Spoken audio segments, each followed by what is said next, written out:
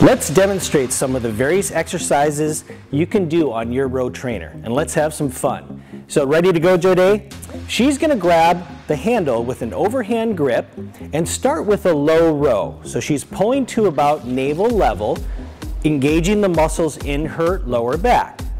With the overhand grip, she can quickly progress to a mid row, squeezing the muscles of the mid back, or go into a higher row, activating the muscles of the upper back and the backs of your shoulders, those muscles that are so important for your posture.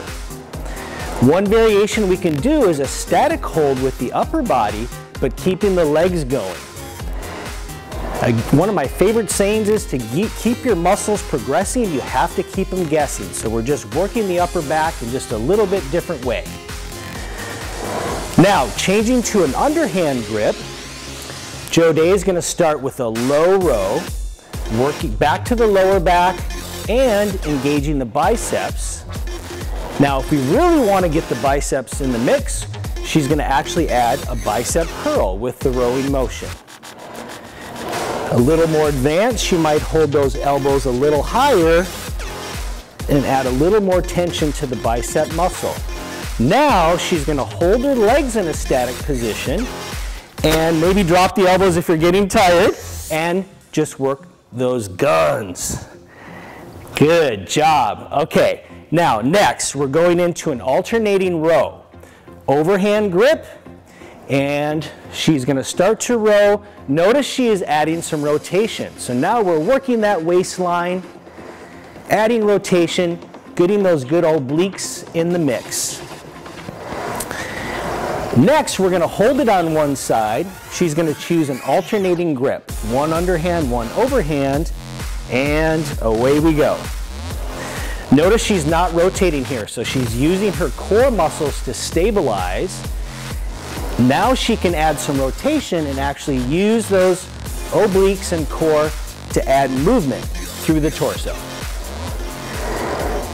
Next, one of my favorites, she's going to go into a one-arm row, placing the handle right between her ring finger and her middle finger, and again, no rotation, using the core to stabilize, and then adding some rotation, maybe adding a little arm choreography. And now, check it out. We're going to go into a single arm row with a single leg. So she's going to lift one leg and just focus on one working leg. Jode, you feeling that? You ready to move on? Yep. Okay, moving on. Back to an underhand grip.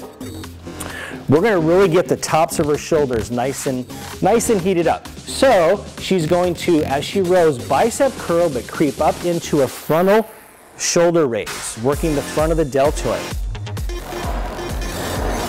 Good, so we can consider that a level 1. If you really want to take up the volume, she's going to lose the bicep curl and come straight up.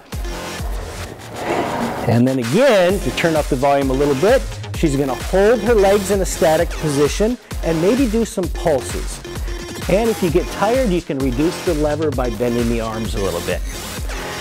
Okay, you ready for some core work, Jode? Okay.